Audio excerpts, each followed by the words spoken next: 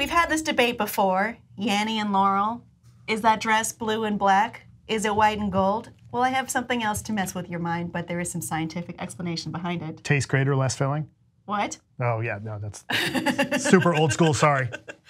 But some scientists found that people judge things in context of what's around them. So in this particular instance, and we have two, they were given people who were agreed to be subjects in this research. 1,000 people were shown series of blue and purple dots. And as they went on, the people were told there would be fewer dots that were blue, and they were more purple. But people still judged those purple dots as blue, even if it was an exact shade of purple they were shown earlier and had identified as purple. So it seems like in this case, that it shows that context is everything. We're gonna judge things as parts of something greater as opposed to objectively on their own. Okay.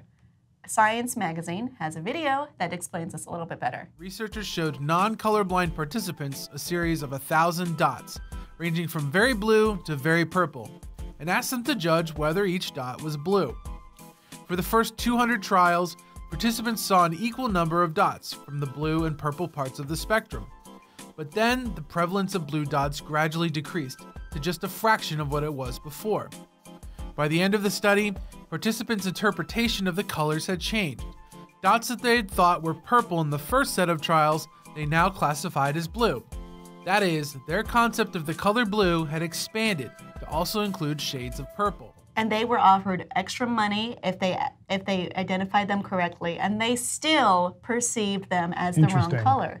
And this goes on in a few different ways. It's not just colors, because colors can be, you know, how does our brain perceive colors? Maybe how do our brains perceive definitions of things in general, you know?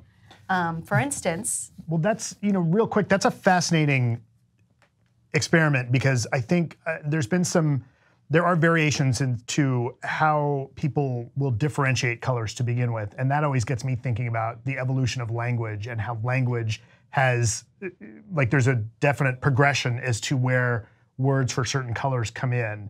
Like typically it's black, white, and then red comes in, and then maybe blue or green after that. So we're spreading to the more, you know, less primary, more, this is a shade of purpley. Yeah, blue. So anyway, sorry, tangent. But it could also be, you know, how our brains work, right? Okay. Because some people are colorblind. It is a known thing. So they did another test that was led by Harvard University's Daniel Gilbert, who is a psychologist who found that people readily and unconsciously change how they define certain concepts, ranging from specific colors to unethical behavior based on the frequency of how much they see them.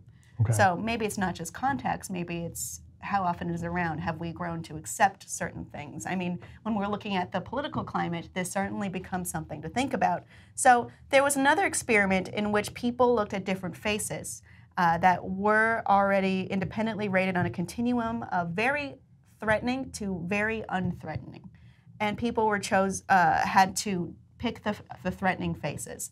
But again, like the blue and purple test, they made the threatening faces appear more frequently, and they defined the unthreatening ones, and vice versa. People perceived faces that they had already gauged to be unthreatening as threatening because they were looking for a threat, because they weren't seeing enough of it. Okay. And we have another video on that as well. And the team found similar results in more complex versions of the task, where participants had to judge whether a face was threatening or if a research proposal was ethical. When threatening faces became less common, people started to consider previously benign examples as posing a threat. These results could explain why so many people tend to be pessimistic about the state of the world. As common problems become rare, previously minor issues start to seem much more problematic. And there was one more test, which you may find gross. So they had to look at different proposals, research proposals, and gauge whether they were ethical or unethical. And, you know, here's one example of something that was considered unethical. Participants will be asked to lick a frozen piece of human fecal matter. Afterwards, they will be given mouthwash. The amount of mouthwash used will be measured. That's unethical. That's why spelling is important. Popsicles, not poopsicles. A frozen piece of human waste, aka blue ice, when they're dropped from airplanes. But they shifted and rejected more ambiguous proposals than earlier in the experiment. They perceived there to be more unethical proposals, much like the poopsicles, than there actually were. So it seems like our brains might be looking for negativity, or might be contextualizing things in a different way than they might be judged objectively. That sounds similar to confirmation bias, right? Yeah. Like you're starting to look for a certain thing and your brain starts to tell you, yep, that's that thing, whether it actually is or not. But the change is really involuntary, which means we are going to have to be more aware of how we judge things when we first see them and maybe not make snap judgments right away. No, that's a terrible idea. Okay, Make fine. snap judgments all the time. Fine, you know what?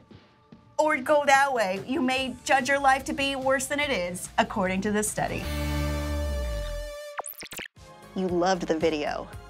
You will subscribe. You thought I was cool and charming.